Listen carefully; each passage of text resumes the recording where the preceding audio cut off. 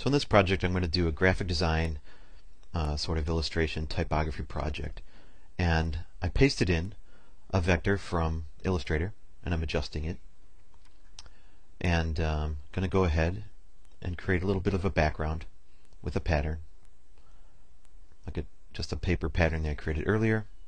I'm going to desaturate it a little bit so it's not so crazy. And then also I'm going to create a solid color layer with a mask for my spray paint so I can edit this color at any time. Now in my mask right now it's showing up gray, so I'm going to crunch it to make it black so it is completely opaque. Then opening up my layer styles, I'm just going to blend it in the background a little bit using my blend stomps, just to pull a little bit of that background, and then an inner glow that I made black to create sort of a fake shadow, and some layer transparency modes to blend it in a little bit of noise just to help break it up and make it not so perfect, and then adjust the opacity just to blend it in a little bit more. Then I'm going to put on a bevel and a boss and tweak the bevel so it has a little bit of bump to it, just to give it some depth. Nothing too crazy, it's very subtle. And then I'm going to create a radial gradient to sort of fake a specular highlight,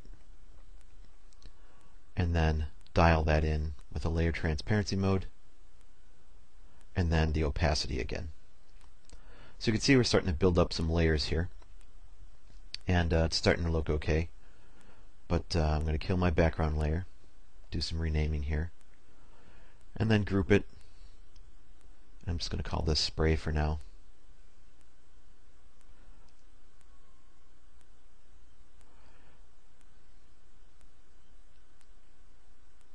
I'm going to create a type layer, and I'm just going to use this "where's the sauce" because it's kind of what I ask when I'm working on a project, and I'm always thinking like, alright, this is okay, where's the sauce, what can I do with it next, how do I bring it to that next level?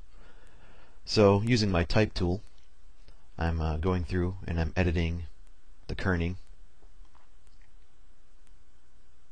and the leading, kind of spacing it out properly so it appears correct,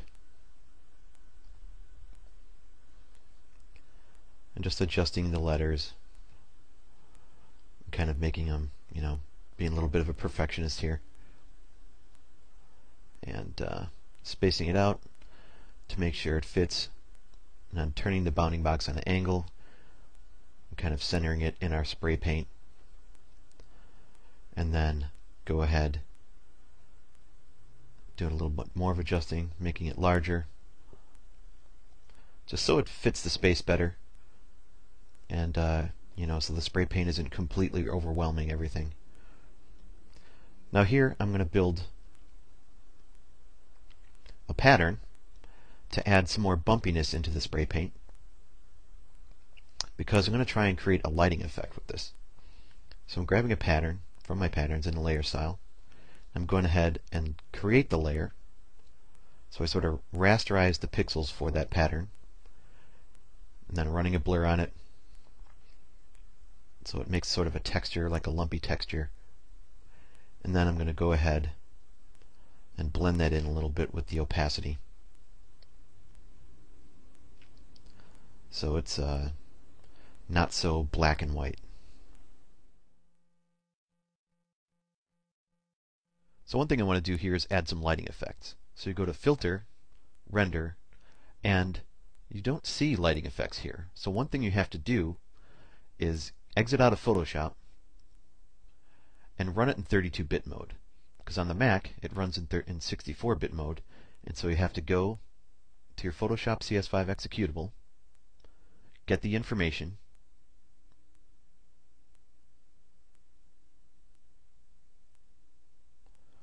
and then click the box that says Open in 32-bit mode.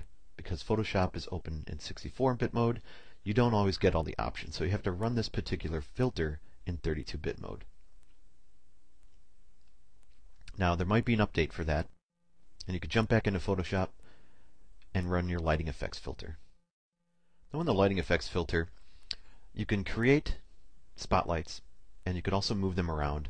and you could adjust their properties. You have gloss and material and exposure, ambience, and all of them you could just drag around and sort of play with them a little bit to get the result that you're looking for.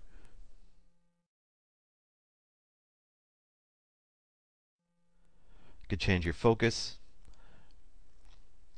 and then what I'm going to try to do is create like a lumpy specular using this. And there we have it. So it's kind of lumpy, kind of looks like it could be the texture of paint, but then we're just going to go ahead and use our layer transparency modes and blend that in. So I did add, and now I'm adjusting the opacity, just so we can get it in a little bit of lump and create some texture there. Sort of dial it in. Tweak it a little bit more, because you want to see it, you don't want it to be overpowering. And then I'm going to go ahead and go into my layer styles of my color fill. I'm going to blend my layer mask.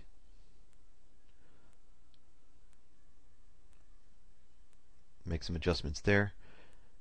And on my type layer,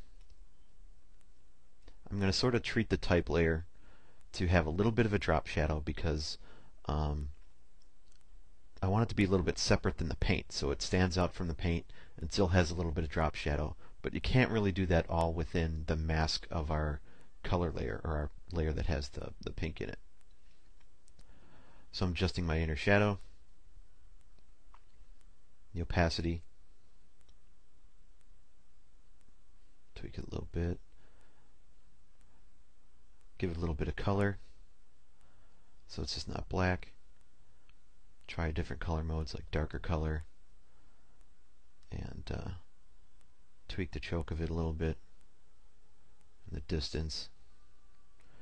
A lot of this comes down to just tweaking things, and just until you like it, until you get it to where it looks right, it looks like something that you're expecting to see, and going from there.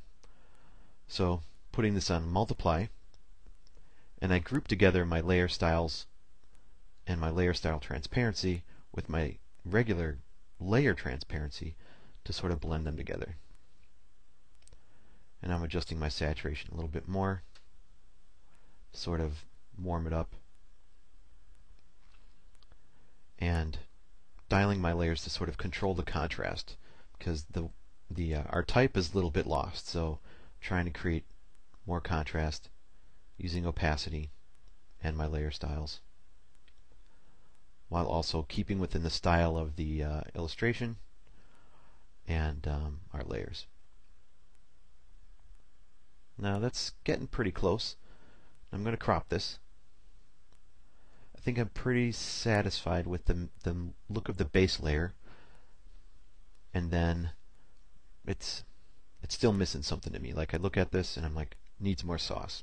So where's the sauce? We're going to add some here. Let me crop this, get it to where it's a little bit more balanced.